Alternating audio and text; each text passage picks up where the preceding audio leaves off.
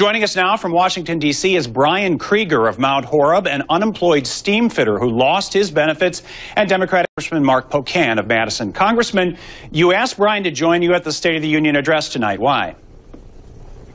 Well, 72,000 people a week across the country are losing their benefits on top of that 1.6 million, 1,600 a week in Wisconsin. And it's one thing to talk about the numbers because Congress didn't act, but it's another thing to put a human face on it. And Brian is just like so many people in my district and across the state of Wisconsin who've lost those benefits, who are working hard to find a job. And when his wife, Bridget, reached out to us and contacted us, it was a really important story, and we were glad to bring him out here to talk on behalf of so many people in Wisconsin.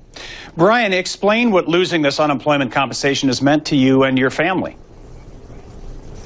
It means we don't have the resources that we need to provide for my family. We're cutting down on food. We're cutting down on what bills we need to pay. We're putting our house up for sale because we don't want it to go into foreclosure. We're giving up a lot, and we're losing a lot, but I'm kind of a loss for words. We're just losing so much that this unemployment benefit helps us get by until we can actively get a job again. And that's what I want to do. I want to work.